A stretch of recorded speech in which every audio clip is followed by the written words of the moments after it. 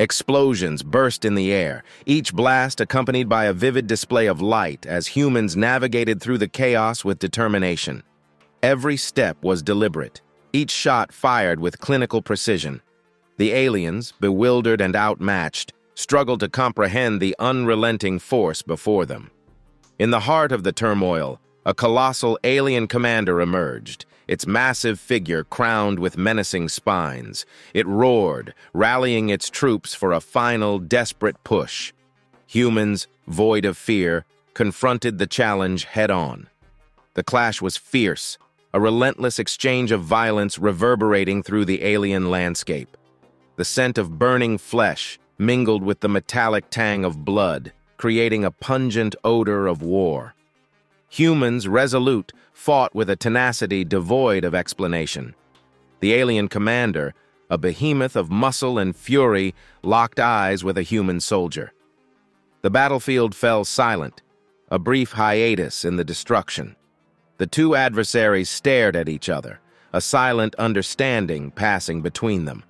The alien commander, towering over the human, swung its colossal arm, aiming to crush the intruder.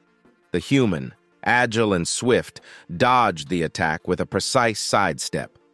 The clash of metal on metal echoed as the human retaliated, striking the alien commander's side with precision.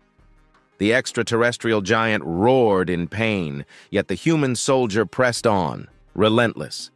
It was a calculated exchange, a fight between species, stripped of mercy or hesitation.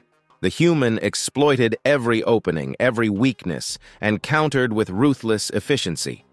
The alien commander, now oozing alien substance, attempted a desperate swipe with its claws, aiming to catch the human off guard.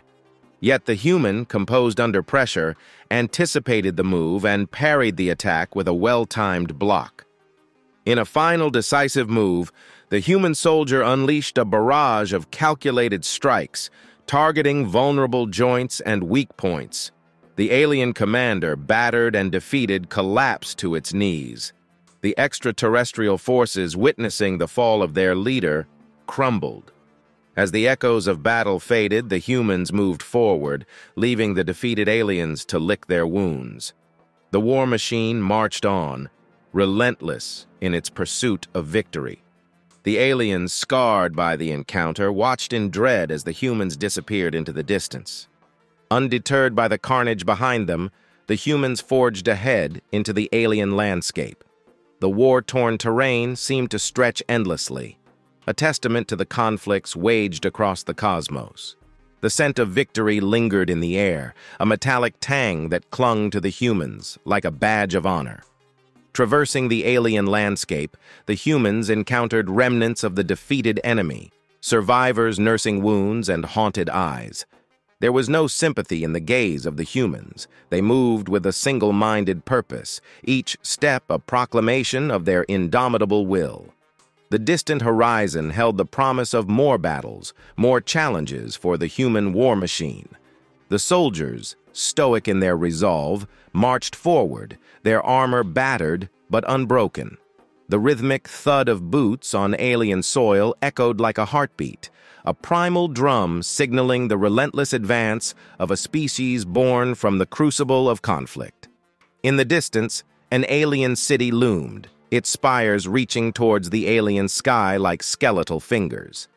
The humans, ever vigilant, approached with caution.